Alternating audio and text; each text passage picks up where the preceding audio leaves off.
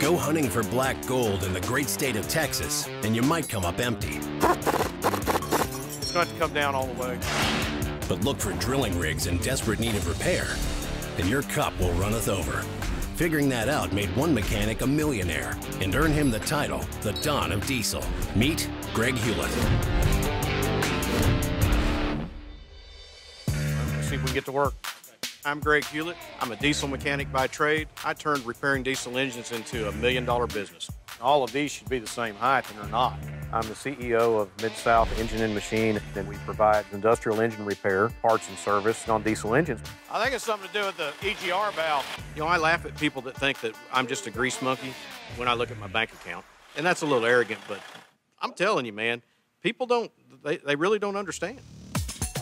There are hundreds of active oil rigs in the Lone Star State, but each one's only as good as its engine. When that breaks down, Greg's the guy to call.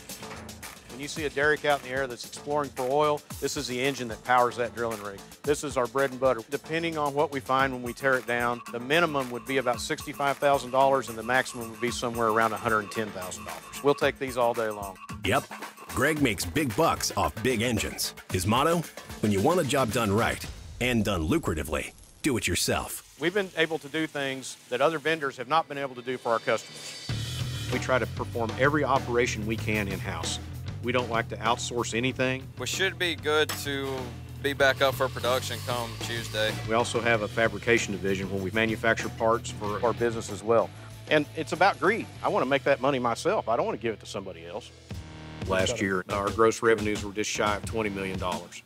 That means with a profit margin of 20%, Greg pocketed roughly $4 million in 2014 alone. That's not a bad 365 days at the office. Financially, I'm very comfortable and enjoy a lifestyle that many wish they had, but I worked hard to get here, and I'm not ashamed of how it happened. The early days, it was me, a 1985 Chevrolet service truck with an auto crane on it, and my blue heeler dog, and she rode in the front seat with me everywhere. The first 5 years, it was a struggle every week. We had to beg customers to pay us. It was hard to buy dog food for my old dog.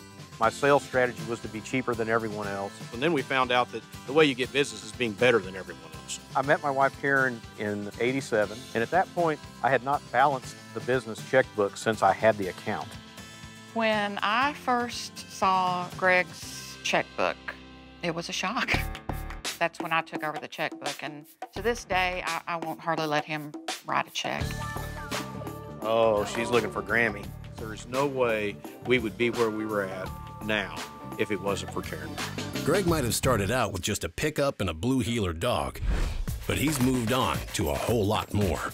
Now we're a fleet of vehicles, hundreds of thousands of square feet, and 120 employees. We've got material and equipment going offshore in the Gulf to California, West Texas, North Dakota, and it makes us proud to see those going out the gate. So many years, all it was work, work, work, 16 hours a day, 6 days a week. Now we don't have to do that quite as hard. And my lifestyle right now, I wouldn't change for the world. This is our home. If you moved to East Texas and love the pine trees, you have to live in a log home. So we found a log home, luckily found one that had a shop space in the back. It's not really like it was when we bought it. When we moved in, it was 3-bedroom, 2,100 square feet. And now we're close to about 9,000 square feet. We added this great room. We added a formal dining space along with that, so when we have all the kids and grandkids here, everyone fits. All right, got some pork shoulder. Cooking's been a great part of my life. There's quite a competition with my siblings and I as far as cooking when we get together, so I had to add a kitchen that was better than anything else they had. So I've added a really nice chef's kitchen down there for me to play in. This is a lot of good toys for a big old kid. Okay, we're about ready to serve some pulled pork. Now, my favorite part of the whole property. I love music.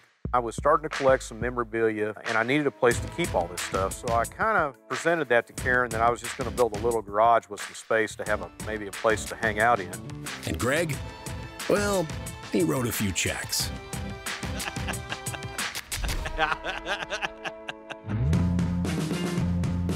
My labor of love, the man Ford.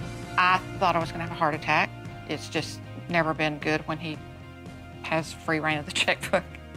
This is my boat, in the Manfort. I still have to work, so I built a boat in the Manfort where I can enjoy some time on the boat. It's like being in the middle of the ocean. We ended up buying a condo in the Gulf Coast. This is what it's all about. I don't think I've ever had a bad day when I woke up and saw the sun come up across the Gulf of Mexico. But when Greg wants an amazing day, he watches the sunrise from the deck of his big-ass boat. And this one even floats. I christen thee, no someday. I never lose sight of what got me here, all that hard work, and I'll never discount any of that, but I'm gonna enjoy it now. I've known a lot of people through the years that said, someday I'm gonna move to the Gulf Coast. Someday I'm gonna go to cooking school, or someday I'm gonna buy a boat. Well, guess what? I'm not going to wait for someday because there's no someday. If I can do it now, I'm gonna do it today. What a beautiful day it turned out to be.